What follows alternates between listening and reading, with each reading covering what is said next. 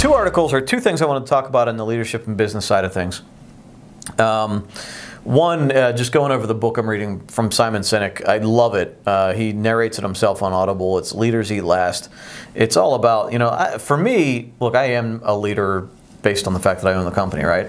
I don't think I'm a good leader. I want to be. I think the desire to be a good leader and the desire to have a good culture at this company and I think I'm good with my kids. I think I'm good that way, but, I'm always trying to improve that. And I think that his concepts here are very good. He talks about how the devaluation of people within companies, how,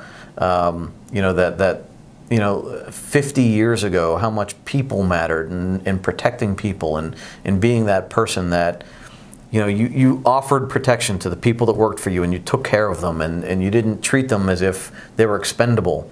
And then somewhere in the 80s and in the 90s, it got to be awful. Like people were just, I think it was GE where Jack Welch would promote the top 15% and fire the bottom 10%.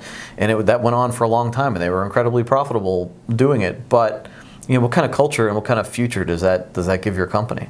It goes into the focus on stock valuations compared to what the company's actually worth, and he goes into the chemicals in your brain and what causes you to feel safe and enjoy where you are. Also, cortisol and serotonin and everything. It's incredibly interesting, but I'll probably have to listen to it twice.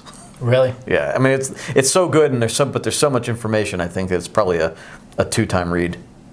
Yeah, that sounds and that's I think why anyone that moves on, it's not because I think rarely because you're courted to a new position.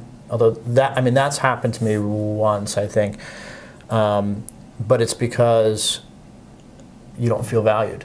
By your superiors and leaderships. And I think that, one of the true tests that I see for that is or I used to until I, started my own company, is that, is my boss and their bosses, are they all trying to better themselves? Yeah. And if they're not, then, you kind of know that you're not, bettering yourself is not going to be part of their plan because they're not out. Well, and on the other side of it, are they trying to better themselves and in turn also better you, right? Are they encouraging you to do more for yourself? Are they encouraging you to, are they showing you a way to, giving you a path, like for advancement or for whatever your priorities are, whether it's more time at home or more money or whatever you want? Is there something that they're doing to help you along?